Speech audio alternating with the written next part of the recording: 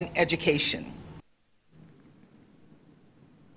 Swisscom says it will buy Vodafone Italia for €8 billion, that's about $8.7 billion, and mesh the business with Italian subsidiary Fastweb in the latest round of consolidation in Europe's most competitive telecoms market.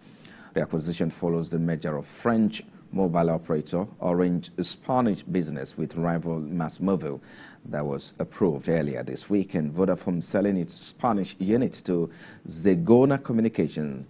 And Swiss CEO Mr. Christoph says the deal made strategic sense given his company's long involvement in Italy and a flattish development at home. Fastweb has grown over 50% in number of customers, revenue and EBITDA over the past 10 years and has established itself as a leading operator in Italy. Through this transaction, we will significantly reinforce our positioning in Italy, improve the competitiveness of Fastweb and become a sizable number 2 in a highly competitive market. We will offer innovative, competitively priced, converged services to consumers, businesses and the country. We will improve performance and user experience across all customer segments. Consumers will benefit from improved connectivity and best-in-class service.